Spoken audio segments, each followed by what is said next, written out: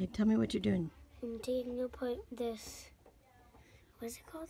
CPU something. Right. Point out some parts to me. These two are the motherboards. What's the motherboard do? It takes the energy from it and powers the whole thing.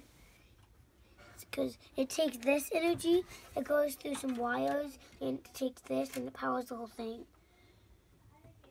Awesome. What are these called? These are called wires. Right here. And they connect to the front. What were those called? Oh, if I unscrew this, I can take that out. The drive? Yeah. Those are drives. You can put a DVD in there.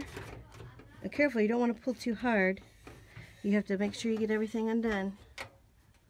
Oh, Talon, what's this? It's the fan, because if everything gets too hot or anything, this will spin, and without this thing working, it could get too hot and shut off every time.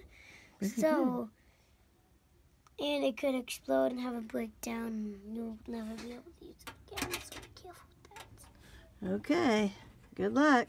Okay, can you stay here, just in case?